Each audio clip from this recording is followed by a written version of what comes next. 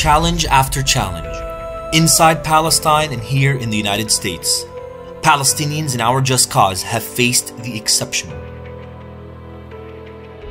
From the attacks of the brutal occupation, desecrating our holy places, demolishing our homes, and murdering our brave ones.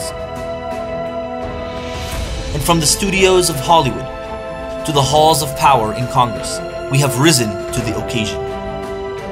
And from their resilience and steadfastness, we made waves in support of Palestine and the US. Our work isn't easy, but with the trust you've placed in us and your continuous support, we have promised and we have delivered. Next year will mark 75 years since Israel's creation and the Nakba.